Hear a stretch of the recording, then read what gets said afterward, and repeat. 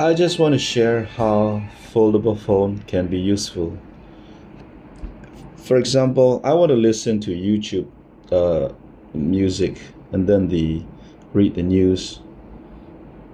Then if it is a normal phone, then if it's Android, I can play the music in the background. I can read it, with the floating window, the Chrome browser app, but it's too small.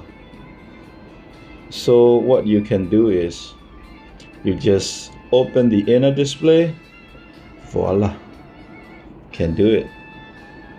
This is the Honor Magic V2. So on the left side, you can browse your YouTube video, you can play whatever music you want, and then on the right side, well, you can read the news.